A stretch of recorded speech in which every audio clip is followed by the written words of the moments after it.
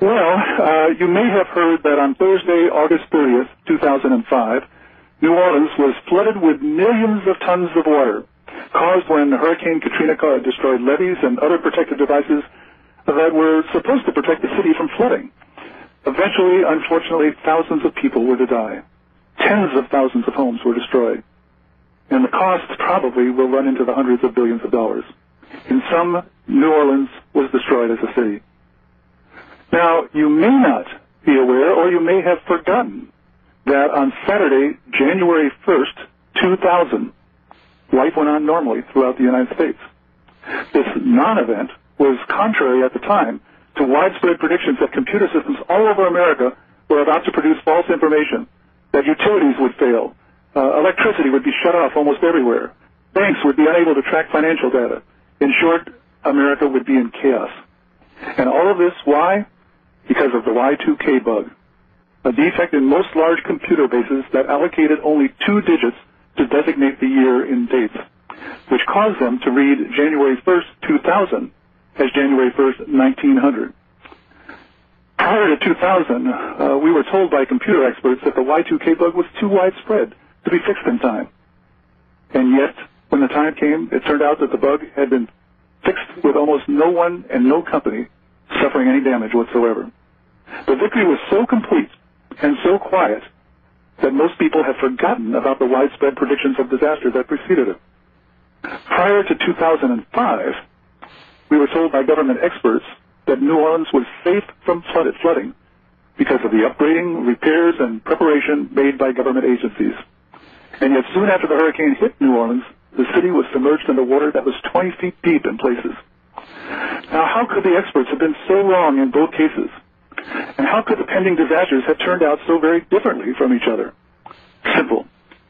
New Orleans relied on the government to save it from flooding. America relied on the free market to save it from the Y2K bug, which turned out better. Most Americans weren't even aware of the Y2K bug. Almost always, the free market works its magic quietly in the background, without fanfare, without demands, without complaining, without even celebrating its constant progress. The reason the experts were so wrong is that we have all been taught to rely on government for every important need, while the free market is there just to handle functions of lesser importance. One thing we heard often, very often, prior to 2000, was that the government wasn't paying enough attention to the Y2K problem. Only if the government became involved could we expect to have the necessary resources and expertise applied to the problem quickly enough to solve it. But of course, government is the very institution you don't want to rely on to solve a problem. Government is a political agency. It relies on force for everything it does. It collects all its revenue by force. It prohibits various activities, and it prohibits them by force. It compels people to do things they don't want to do, and it compels them by force. With the power of force at its disposal, it is a magnet for everyone who wants to achieve something he can't do on his own, can't do by persuasion. And the winners, those who get to use that force, are those who have the most political influence. Thus, when money is appropriated supposedly to upgrade the flood protection in New Orleans, the money will wind up in the hands of those who want to use the money for other purposes, all kinds of social programs, whatever. And money gets diverted to functions that it was never intended to be diverted to, because the people with the most influence have gotten their hands on the money. And on we could go. We've talked about this on the show so many times about the way that political influence causes money to be diverted to functions that were never intended when a bill was passed. And when a bill is passed, it quickly expands into activities and various things that were never intended for it. And programs get larger and larger and larger. And it turns out in the final analysis that everybody gets a share of the pot except those for whom the money was intended. Government is the last agency in the world we should want to rely on for anything important. And it just brings up this question over and over and over again. Why do we rely on government? Why did we rely on government on December 7th, 1941 to protect us from foreign attack? Why did we rely on government on 9/11 to protect us from foreign attack? Why do we rely on government to take care of us in any instance, to protect us from discrimination, to protect us from anything? Government is the last agency in the world we should turn to when we need help, because government is the one institution that will never deliver on its promises. I have asked over and over and over and over again on this show, give me an instance where government has lived up to its promises. Give me an example where government has actually done what it said it was going to do. Give me a reason to think that the next government program is going to do what the politicians tell us it's going to do. Government is an absolute and utter failure. It just simply does not ever come through. And why is it that people keep turning back to it over and over and over again? Well, that's a very important question. And when we come back, I'll suggest some of the reasons that I think that people keep turning back to government over and over and over again, despite government's uninterrupted record of one failure after another. And if you have any ideas, I'd like to hear them.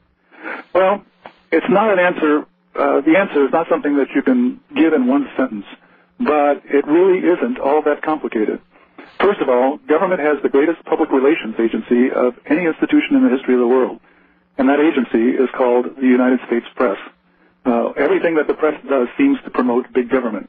We've talked before about, is the government conservative or liberal? Is the government Democratic or Republican? And we cite all these things. Corporate America owns the press, and yet the journalists say that they voted overwhelmingly for Kerry in the last election, and so on and so forth. But the fact of the matter is that if you look at the record of the press has supported the Clinton medical program, for instance, but the press has also supported Bush's Iraqi adventures and Afghanistan adventures. And I come to the conclusion that the press always seems to be on the side of more government. If it's a program that will make government larger, that will bring force in as the solution to our problems, the press will boost it in some way or another. If it's a program that would make people freer, that would take government out of their lives in some way, the press either tends to ignore it or to poo-poo it as being something too fantastic to be even considered. It's off the radar screen if it's for more liberty and less government. And in that way, the press marginalizes any libertarian approach to a solution. The solution always has to be a choice between the Republican solution or the Democratic solution, just so long as it's a solution that brings about more government. But why is the press this way? Well, I've thought about this over many, many years, and I've come up with various solutions that seem to fit the situation, such as that the press are, generally speaking, people who write are, generally speaking, reformers. And reform has to be instigated at the point of a gun, because if you just let reform stew in its own juices and germinate in its own petri dish or whatever, it's going to take too long. And government is something that speeds things up. That's why a lot of people like it, is because they want something to happen, and they're too impatient to wait for persuasion to work. They're too impatient to wait until everybody is, or enough people are convinced that this change has to take place. And government is right there with its guns to make it happen right now. So the press, to a certain extent, is biased towards big government because it accelerates reform, and journalists by nature are reformers. But even that doesn't say enough. I think we always have to come back to the school system.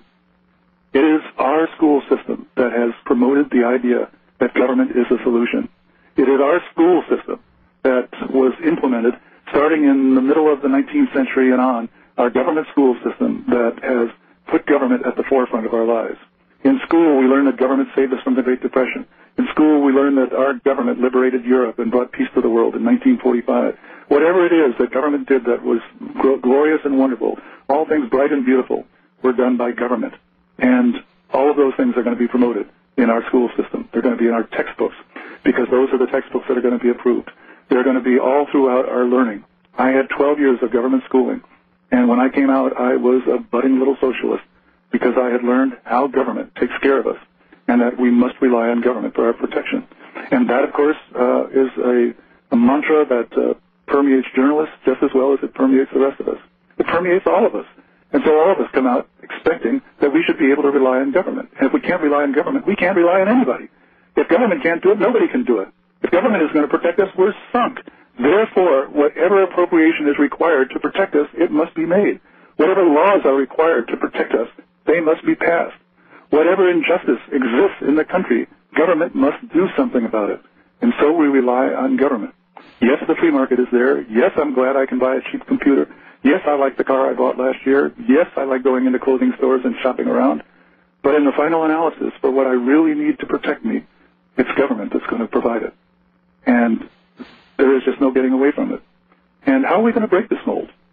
How are we going to break this stranglehold that government has on our thinking, that government has influenced us to believe that only government can take care of us? It's a vicious circle. We go to government schools, and the government schools teach us we need government. And so because we need government, we appropriate whatever government wants, including when the government schools fail us, we have to appropriate more money. for the government schools. It goes to reason. We need more money for government schools because they aren't working as they should. And the only answer is more money for government whenever anything isn't working. There we are. And yet everything that we cherish, everything that we bless, everything that we don't want, and everything we hold dear to has been provided to us by the free market. It wasn't government that provided love in our lives. It wasn't government that produced the clothes we wear. It wasn't government that produced that car you bought last year. It wasn't government that brought the price of computers down to a few $100s from hundreds of thousands of dollars. It wasn't government that has made all of these medical advances which get tied up in red tape because of government programs. It isn't government that has produced all of these wondrous things that the free market has blessed us with. No, all these things have come to us from greed, from the greed of individuals wanting more for themselves. It is a pejorative word, meaning that it's a put-down word. It's meant to imply that you are less than moral. In other words, you're greedy, I'm just looking out for my own interest, but you're greedy, in other words. But the fact of the matter is that whatever you want to call it, greed, self-interest, self-seeking, anything you want to call it, that is what protects us. That is what makes us safe in the free market. That's what helps us get what we want. We have low-cost computers because somebody wanted to make a fortune and had to figure out a way to get people to pay for computers instead of buying them from the competitors. And the only way to do that was to produce a better computer at a lower price. And so whatever their motivation, whatever you want to call it, greed, self-interest, whatever, they were compelled to go into the marketplace and figure out a way to make things better. Now, a lot of people had that motivation, but only a few succeeded. And those who succeeded made our lives better. And those who didn't succeed may have failed and may have lost money, but they lost their own money, not the money of other people. And that's the difference between people in the free market and people in government. People in government do not have to earn the money they spend. The money is handed to them. It is appropriated. It is taken by force from other people. It is appropriated, but you might say it is expropriated. Taken by force from other people and handed to these people to spend. And once that power is in their hands, anything goes. They can spend it on anything they want. They can further any aim they want. They can reward their political friends. They can punish their political enemies. They can enhance their own power. They can ensure their reelection. They can do anything they want. They don't have to do what the money was appropriated for in the first place. And so tons of money that was appropriated to shore up New Orleans and make sure it was safe from the next hurricane got diverted to all sorts of political purposes that have nothing to do with hurricanes. And as a result of that, New Orleans was unprotected no matter how many warnings were given by the Department of Engineers, Bureau of Engineers, no matter how much money was appropriated, no matter how many levees were supposedly repaired, no matter what was supposed to have been done, New Orleans was not safe when Hurricane Katrina hit. And that's what we have to recognize, is that when we rely on government, we are relying on people to act against their self-interest, to use money that they haven't earned in beneficial ways for the people rather than in beneficial ways for themselves. And it just is not going to happen. Government is not there for you. Meanwhile, back in the free market, people are scurrying around trying to find ways of pleasing you, not because they like you, not because they give a fig about you, not because they care whether your daughter gets braces on her teeth or your son gets to go to a good college. All they want is to make something for themselves so that they can take care of their own families, to take care of their own needs. But in order to do that, they have to please you, something the politicians don't have to do. One remaining question is, don't the politicians have to please you to get reelected? Answer, no. Absolutely no. The reelection rate is well over 90%. Do you really believe politicians are that efficient in pleasing you? I don't. The politicians don't have to please you because they have the election laws rigged to make sure that they get reelected. First of all, third parties need not apply. Second, non-incumbents need not apply. The incumbents are loaded up with every conceivable advantage, from the campaign finance laws, from the free publicity that they get, from the television studios in the nation's capital where they can broadcast video news back to their constituents at home, from the free franking privilege that they have, whereby they can send out a newsletter every month or so to their constituents without having to pay postage on it, whereas anybody who wants to challenge them, of course, has to pay for whatever he uses. The whole thing is rigged for the incumbents, and that's why the incumbents have a well over 90% reelection rate. And the result is, of course, that these people are institutionalized for life. Some people try to get around it by passing term limits, saying that representatives should only be reelected 3 times. What is it? Maybe 6 times, so that they serve 12 years altogether. and senators can only be elected twice so that they are serving only 12 years also. But that's not going to pass. The very people that it's meant to constrain are the ones that would have to pass it. It's going to take more than that. It's going to take a revolution. It's going to take a revolution of the minds, if not of the guns and the militia. It's going to take people recognizing that this is a complete and utter farce, and it's going to have to create a tidal wave of public opinion that is so great that it overwhelms Congress. And in spite of what the congressmen want to do, they start undoing laws. They start doing the things that we want them to do. That isn't passing better laws. That isn't turning on us. That isn't any of those things.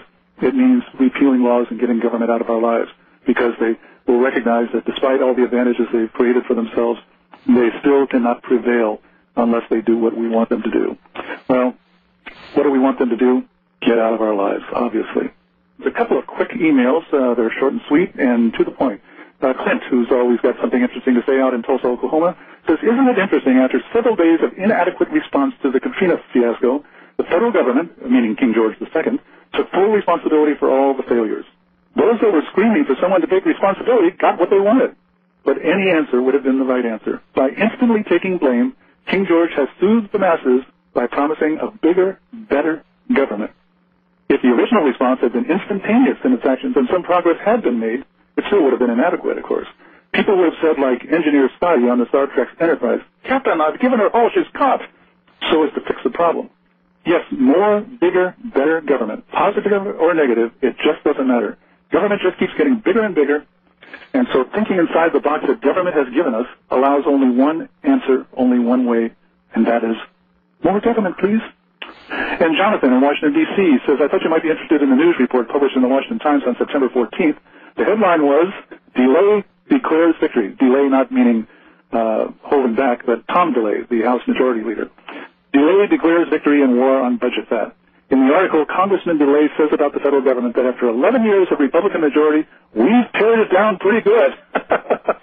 And Jonathan says the government spends roughly twice as much money as it did 11 years ago. Doesn't that speak for itself? God, yes. $2.5 trillion, and they've pared it down pretty good. Well, that's what we sent you to Washington for, you dear, dear, dear Republicans. Well, let's talk to somebody who is in the real world, and I trust that's Jay in New York. Good evening, Jay. Oh, good evening, Harry Brown. Oh, it's an honor. You mentioned about the government schools and how that effectively brainwashes young people. Well, I was one of those brainwashed young people, too. And it's more than just the curriculum. It's everything from the mandatory attendance, which reminds me a lot of jury duty and the draft. Mm-hmm. It also the whole government school lunch program reminds me of a story my friend in the Ukraine told me about how they used to have these people's kitchens, where they tried outlawing private kitchens to force everyone to eat together, and it's just all of it, and then of course the Pledge of Allegiance, which has nothing to do with Christianity or patriotism and everything to do with state worship. It's absolutely amazing. If only it were just the curriculum. It's all the subconscious elements of right. School. It's the atmosphere of the whole thing that you're here as part of the state, and you're here to obey the rules, and you're here to be one of the crowd. Right, and then of course that phrase, what is it, in loco parentis, in lieu of the parents, I believe it translates to. Right. It's absolutely astonishing. Why don't more people just realize? I mean, that's insane. How can they be parents? How can they be role models? It doesn't make any sense. Mm-hmm. No, because every parent is different, and every parent has his own ideas about children, and they can't be translated into a single mold at the school. That's a very, very good point there, Jay. I'm so glad you called. Anything else you want to add before we go? No, that's all. I really appreciate all you do, sir. Okay. I really do. Thank you so much. Thanks for listening. Let's go now to Ohio and talk with Eugene. Good evening, Eugene. Good evening. How are you doing? I'm just fine. What's up? Okay, well, first of all, you were saying the names on government programs where the government delivered what they promised. Well, I'd like to say at least three, and maybe one, maybe. Three of them are the Panama Canal, the Manhattan Project, and getting a man on the moon. Now, you could argue we should not have done any of those, but we did build the canal, we did make an atomic bomb, we did get people on the moon. The maybe is the Hoover Dam. I don't know exactly what they promised.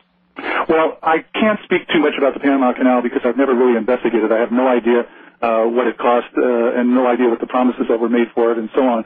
But I can speak to the Manhattan Project and what was the other one? The Man on the Moon. Oh, the Man on the Moon, yeah. Well, the Man on the Moon, all sorts of promises were made for that. And aside from one spectacular event when men landed on the moon, absolutely nothing has happened. All the promises that were made have come to naught. All the products that were going to be produced as a result of this, all the scientific discoveries, none of them have occurred. And, of course, the cost has just continued to go on into the tens and tens and tens of billions of dollars. And NASA keeps making promises about this, that, and the other thing, and they can't even find a probe that they sent to Mars because they had put the measurements in metrics instead of in English. Yeah. And with regard to the Manhattan Project. Manhattan Project, right. That really was pretty much of a spectacular failure. That started before before America got into World War I. I'm sorry, before America got into World War II. And it was supposed to have been finished by 1942 or 43. And, of course, it just barely beat the end of the war. And the cost overrun was just fantastic. I can't give you the figures off the top of my head, but the actual cost of the project was many, many times what it was supposed to have been, and it was, as you probably know, riddled with spies. Oh, yeah. And it gave Russia a head start on their atomic program. And so in every way, it can be considered a failure other than the fact that something happened. It's like saying, well, government did actually build a road. What more do you want? Right. Without examining the cost, and so on. And, of course, as far as I'm concerned, and this is a little beside the point, but of course, as far as I'm concerned, the whole project was a very, very grave mistake because hundreds of thousands of people died unnecessarily. There's something else. Talking about New Orleans, a lot of people are saying, like you, that if the private sector only did ran the levees and what would happen. Well, I don't know if that's true, but I think more specifically is that if the private sector was involved, it wouldn't have been the city of New Orleans or the levees to begin with. Right. The whole place is under sea level, right next to the sea, and unless somebody was nutty enough to just enjoy living underwater, they would not have built the city there. Well, here we come to wishes. I wish there were a New Orleans. I love the music. I love the food. I love this. You can't tell me we can't have a New Orleans. I want a New Orleans. And if it's going to take hundreds of billions of dollars and people dying and all sorts of things, then we're going to have a New Orleans because I like to go there every year on vacation. Yeah. And that's what it comes down to. But the fact of the matter is that, as you say, it was a horrible place to have a city. It went there originally, I presume, simply because it was an advantageous place for a port at the end of the Mississippi River. What are you going to do, put the port in Austin, Texas? Obviously not.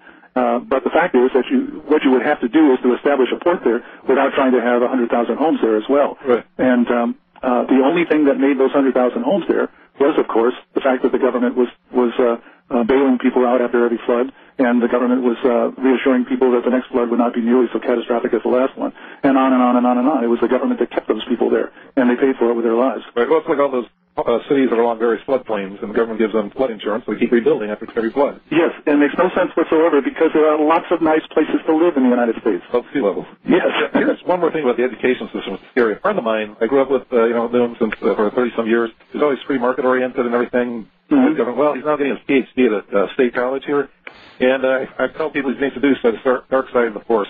It's in history, and we got into an argument about the Federal Reserve. He tells me, the Federal Reserve Board is the greatest thing that ever happened to America. And he talks about how bad the working conditions were during the early days of the American Industrial Revolution. It was just good old government that came along and saved those workers who had it so bad.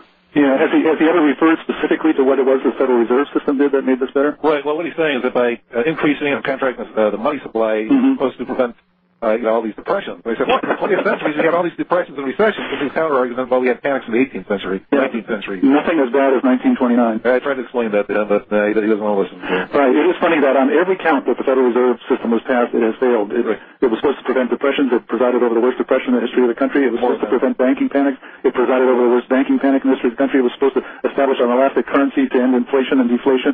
And inflation has been far worse in the 20th century than it was in the 19th. In fact, in 1913, when the Fed was founded, the price level was about one-third less than it had been in 1800, but now, today, it is about 15 times what it was in 1913. Yeah. So, on every count, it has failed. Okay, thanks a lot, Harry. Thank you for calling, Eugene. Thanks, everybody. Bye. All right, let's go now to Dennis in New Hampshire. Dennis, you with us? Yes, I've been hearing static on the phone, but yes, I'm here. That's just my white noise, but go ahead. Well, anyway, I was going to say it's good having you back. I know you've been back for a few weeks now, but it's my first time. Saturdays have been tough for me to tune in. I usually don't get in until when your show's ending. But well, tune in to hear me say goodbye. But anyways, I was going to say with as far as why people keep, it amazes me too why people. It's almost like instinctive that when something goes wrong or whatever else, that their instinct is to say, "Can't government do something about this?" Or what are we going to get government to do? Yeah, it's like instinctive.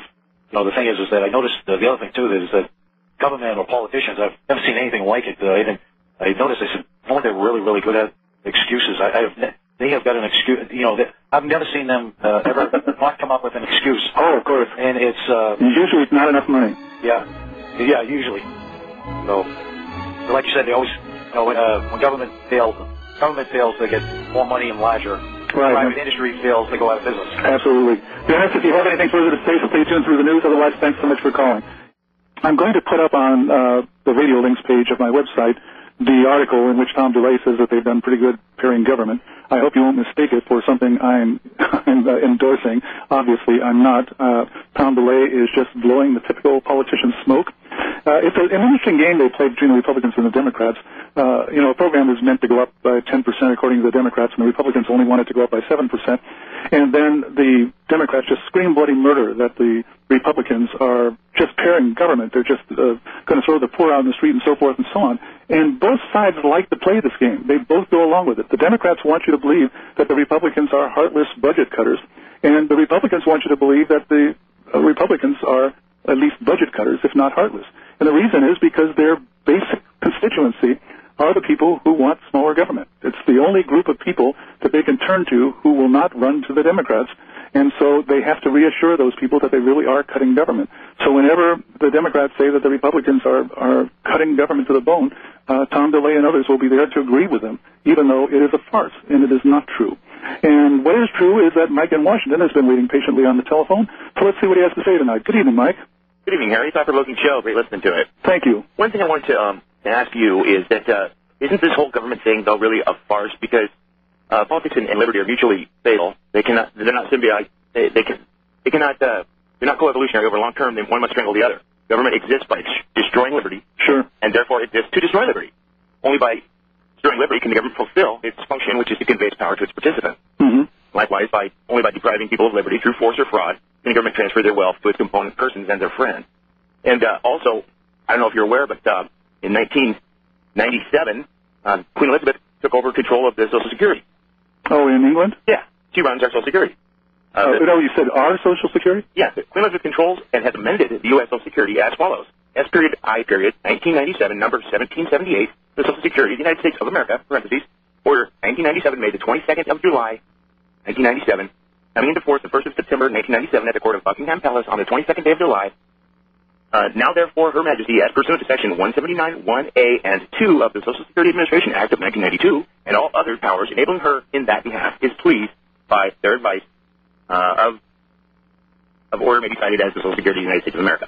So basically, she took it over, and it says, does this give new meaning to federal judge William Wayne Justice stating that he takes his orders from England? So basically, the Redcoats never left. I mean, we've been led to believe that they did, but they're really controlling everything, from what I've gathered. Well, there has to be an act of Congress. Is there some act of Congress that did this, in your view? Well, it's documented. Yeah, you can look it up on the internet. There's plenty of documentation backing it up. Well, you have to be careful because there are a lot of people who consider themselves researchers and they come up with an aha, look what I discovered here. Oh my God, this is earth-shaking. This is terrifying. This is this. This is that.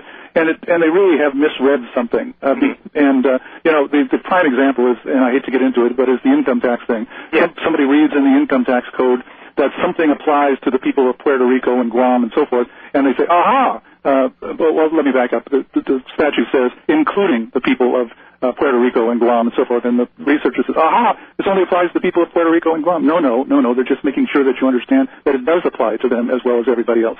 But the next thing you know, it's got legs and it travels all over the place. Yeah, I know what you mean. I know there's a lot of misinformation out there also. Yeah, but anyway, by well-meaning people. But the Constitution, there's also a lot of case law that states that we are not party to the Constitution. The people. It's between the governments. It's for the government.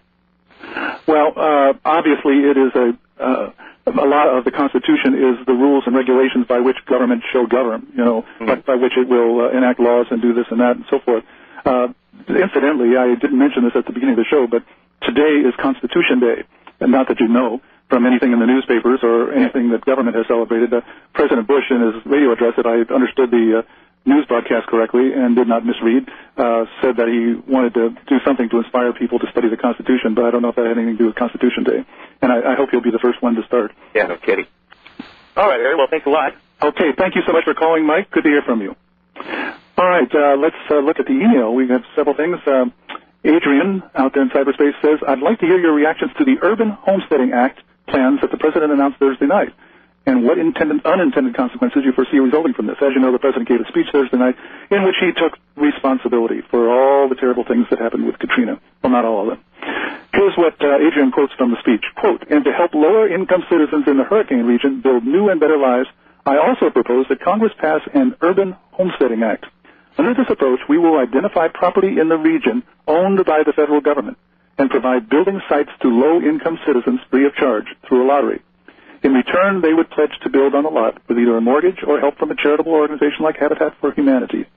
Home ownership is one of the great strengths of any community, and it must be a central part of our vision for the revival of this region. End of quote. Well, let's look at that. First of all, you're talking about force. He's going to provide this free of charge to low-income citizens. Well, the property was taken by force from individuals who would have used it and would have built houses or office buildings or whatever, maybe used it for agriculture, who knows. And he's going to conduct a lottery to decide which low-income citizens can have access to it free of charge. But then they would be, once they enter into the scheme, they would be forced to pledge to build on the lot with either a mortgage or help from Habitat for Humanity and so on. And then he says home ownership is one of the great strengths of any community. And why does he decide what is the great strength of any community? Some communities don't need home ownership. My point is that all of this is more government, more government, more government, more government. Always the solution, more government. And let's go right back to the phones and talk with Jeff in Colorado. Hey, Harry, how you doing tonight? I'm just fine. Yourself? Oh, I'm doing great, doing great. Good. What's up? Well, I wanted to talk to you about a couple of things. I'm sure you're aware there's numerous websites on the Internet, but there's an exciting website on the Internet. It's basically covers several topics, and one in particular that I wanted to discuss with you.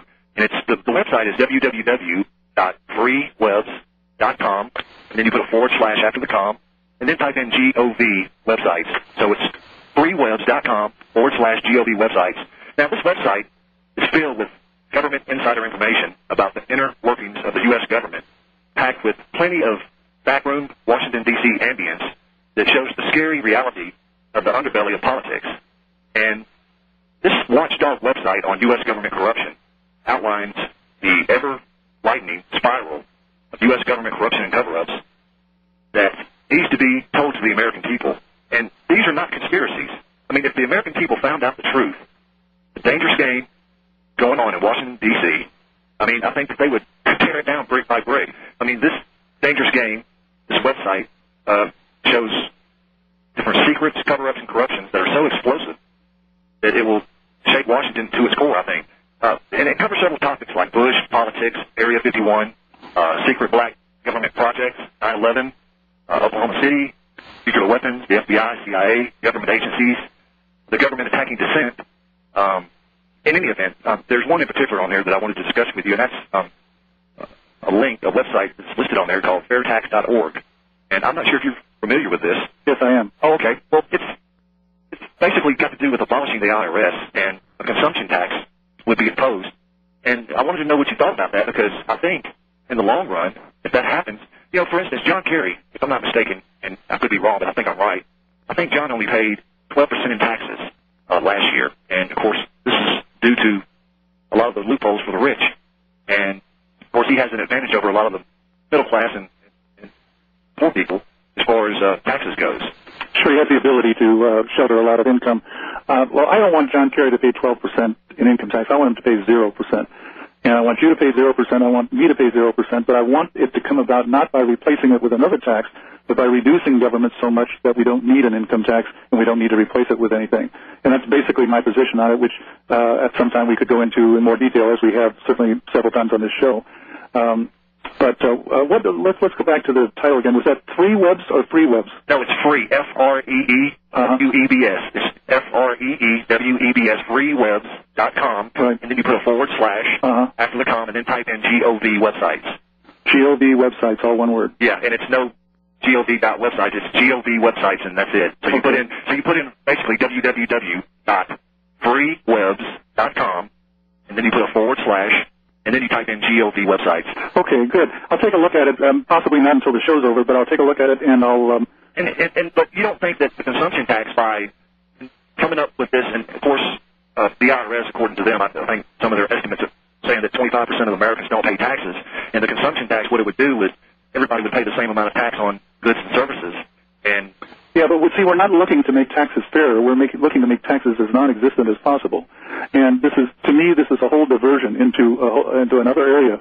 And if we finally accomplish this after great effort and many years of struggle, what would we have? We'd still have a $2.5 trillion government, except by then it would probably be $4 trillion, and it would be taking about 30% in consumption tax. So you don't think that by abolishing the IRS, which would actually abolish the corporate tax, which then would return lower the cost of goods and services, and that way, and of course, the consumption tax would get everybody on an equal basis, and that would, the people that it's not getting now would bring in millions and millions, if not hundreds of millions of dollars in revenue that maybe would save what I think is the failing Social Security, and also maybe no.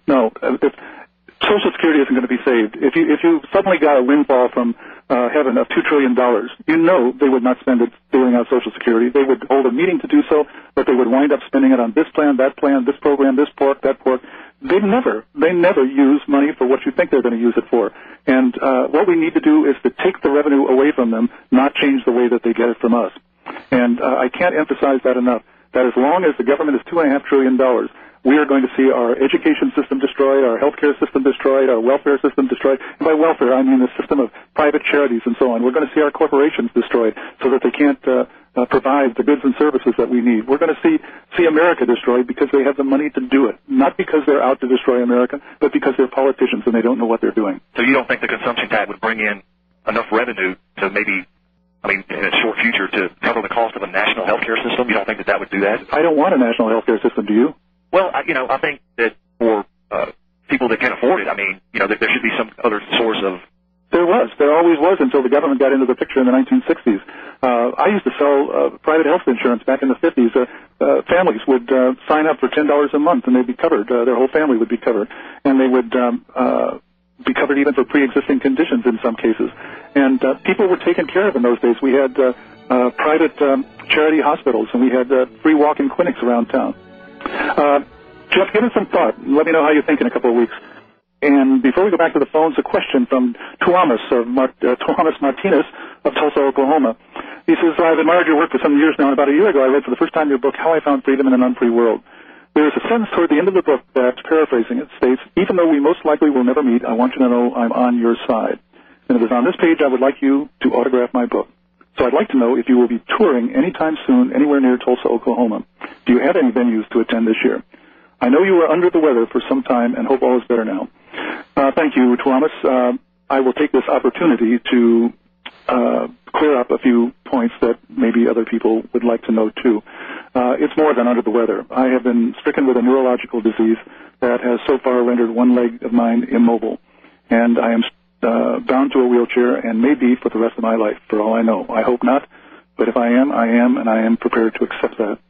The first of many considerations is that I probably will not be doing any flying for some time.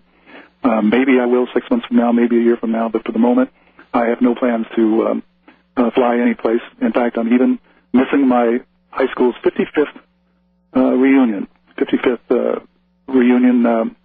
from the days of Van Nuys High School when I graduated back there in 1950.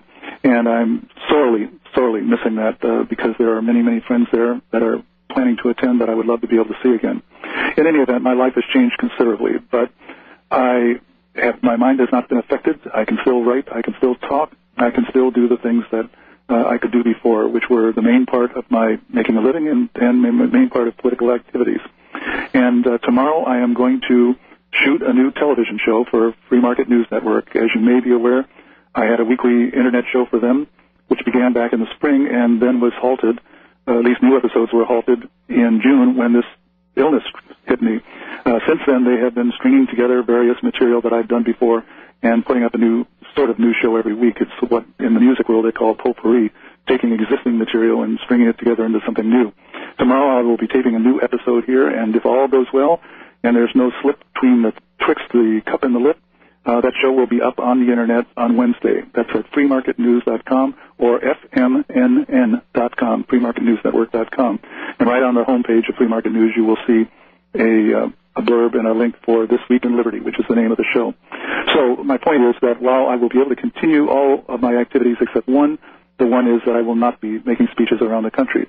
However, in Atlanta in October, the third week of October, I guess it is, I will be speaking at the Advocates for Self-Government 25th Anniversary Banquet. Well, actually, it's their 25th Anniversary Seminar. It's October 14th, 15th, and 16th, Friday, Saturday, and Sunday. And I hope you'll consider attending. They have an all-star lineup, and I'm going to put that on the radio links page. Again, that'll probably go up at the end of the show. And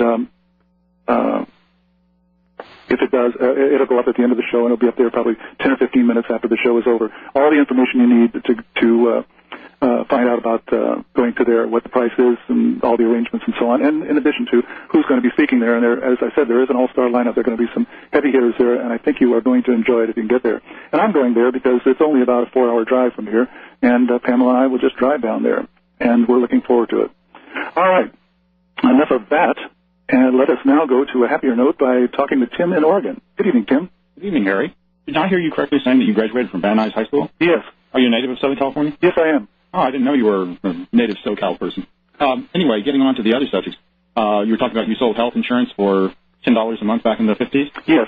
Well, I'm guessing at the $10 a month it was some nominal figure like that. And the reason I remember it as being nominal is because we usually quoted the figure by the month rather than by the year as they do now. That was back in the days of the $5 house call by a doctor? Yes, right.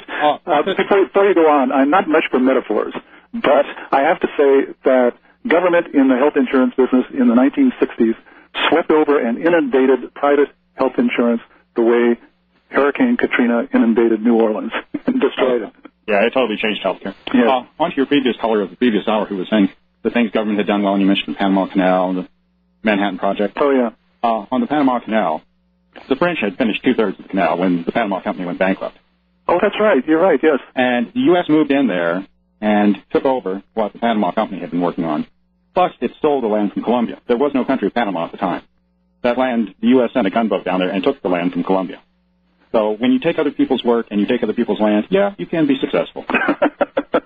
That's an old adage. Yeah, well, people don't realize that the U.S. took that land from Colombia. Anyway, and the Manhattan Project, the U.S. had been working on the Manhattan Project and didn't have a nuclear weapon until 6 weeks after Germany surrendered. Mm-hmm. Now, that's an awful coincidence in my book. And if people want to look up on the Internet, they can look up submarine U-238 and find out where the U.S. got most of its Manhattan Project technology. All right, let's back up a little. Why are you saying that's an awful coincidence about just after the Germans surrendered that they didn't want to use it on the Germans? Oh, no. If your car is gone from your driveway and you see somebody driving around town in a car that looks just like it, is that a coincidence? Or is there implied theft there? Okay, hang on. Oh, I see. All right, we'll explore that in just a minute when we come back, so don't go away, Tim. Okay, Tim, I think I got it straight. You're suggesting that a lot of the technology was stolen from the Germans once the Germans had surrendered. Most all of it. Let me correct myself first, Harry. It was the U-234. I made an error. Yes, that's where the U.S. got its enriched uranium, and it's also where it found the triggering devices for the atomic bomb. Okay, well, I haven't heard that before. I'd have to look into that. Look it up on the Internet. It's very interesting. The whole story discloses how it surrendered and how all the people from the Manhattan Project swarmed over the U-234 to get the uranium and the triggering devices. Do you have a link offhand? Just put in U-234 and atomic, and you'll come up with dozens of websites. U-234 atomic. Okay. Yeah. Thanks very much, Tim. Appreciate it.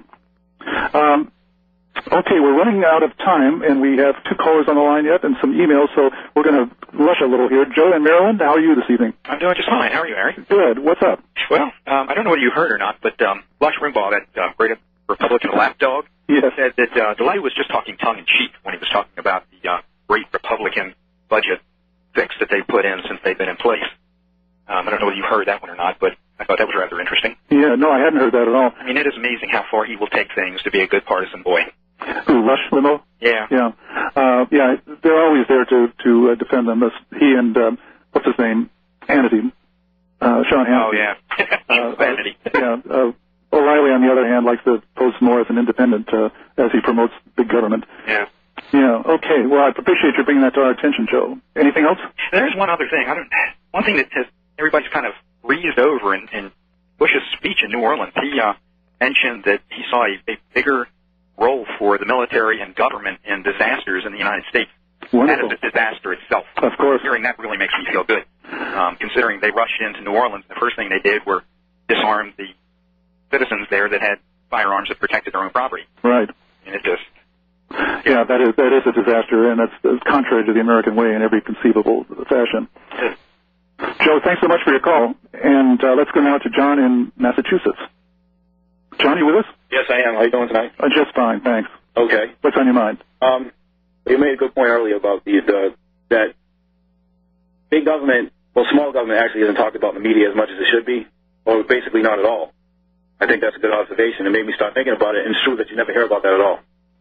Anywhere, in any channels, any mainstream media at all, you don't ever hear that. No, it's always two forms of government that are being debated. Never, what's government doing this in the first place? And it's never, why would we rely on government? Never a discussion of government failures, other than that not enough money was spent, and that the controls weren't tight enough, and they didn't crack down enough on big business or whatever it may be. So that's all it is. It's a two-way discussion. And the third way, which is the way we would like to see raised and debated, never gets brought into the discussion at all. No, most definitely. I totally agree with that observation. It's totally correct. Yeah. Another thing I wanted to mention, too, was as far as the Manhattan Project went, another thing about that was the radiation exposure that a lot of soldiers were exposed to. Yes. You know, which was one of the main things that came out of that when they were testing that. Right, in New Mexico. Yes. I also wanted to ask you, too, Harry, have you ever heard of the HARP project? HARP project? HARP, the High Frequency Atmospheric Auroral Research Project in Alaska? No. It's an experimental project that they started in '97, but it's an older. The technology goes back to Nikola Tesla. If you ever heard of Tesla, sure. Yes, and it was a lot of things that he had experimented with. But basically, it's the last I knew that I heard it was a 180 antenna array that was set up. That actually each antenna, they were all used. They could be used simultaneously together to focus like one beam of energy at a very high frequency, and this beam of energy could be beamed up to the ionosphere to manipulate the ionosphere for various reasons. Mm-hmm. And one of them was weather control. And this isn't my opinion. This is fact. There's a man by the name of Dr. Nick Bekich, who was from Alaska. His father was a congressman who actually died under mysterious reasons. But the thing is, though, is that he's done a lot of on this, and he's got a website, earthpulse.com. Okay. What's the name again? Dr. Nick Bekich, and the website, earthpulse.com. Okay, we'll leave people to check it out for themselves because we're out of time. Thanks so much for your call. And we still have a few emails left here, and I'm going to try to race through them. Uni out there in cyberspace says, one simple question regarding the disaster resulting from the hurricane. How would you have handled this situation, from preparation, evacuation, to rebuilding the city, without the government, that is? Oh, boy, this reminds me of something Joe Sobran said. Joe Sobran, the excellent editorial writer. When somebody said to him after 9/11, okay, you were right, our foreign policy was wrong, it's created all these problems, now what should we do? And Sobran said, hey, that's like me telling you over and over and over again you shouldn't smoke because you'll get lung cancer, and you get lung cancer, and you say, all right, you were right, I do have lung cancer, now what do I do? You silly goose, if there were a solution, if there were a cure for lung cancer, I wouldn't have warned you against it. And in the same way, I wouldn't have been warning against the government getting involved in foreign adventures and causing 9/11. And in the same way, you can't have government involved in this, creating a problem, and then saying, how is the free market going to bail the government out? You've got to start from scratch and have a whole new beginning there. Tom says, what do you think about the Supreme Court nominee process now taking place? So even a slim possibility that any of the nominated judges will actually interpret the Constitution and not legislate from the bench. Absolutely not, Tom, or he wouldn't have been nominated. And it isn't legislating from the bench that is the problem.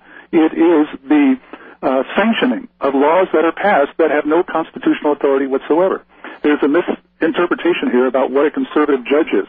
Well, will he legislate from the bench, or will he let the legislature themselves be free to do whatever they want? No, we want judges to strike down laws that have no constitutional authority. And finally, Mark, I'm not sure where he is, somewhere out there, says New Orleans, the good parts, and there were many, will be back as long as the thinking government doesn't interfere. Well, that'll be the day. I've been there many times, mostly for business, and my daughter was attending Loyola. I couldn't stand to lose New Orleans. Get government out of flood protection, you know the rest. Well, I'm not sure which point is Mark, but thanks for writing. We will be back next week. And, I get tired of begging you about this, but I do wish you would do something good for yourself and your family this week. This is Harry Brown. Good night.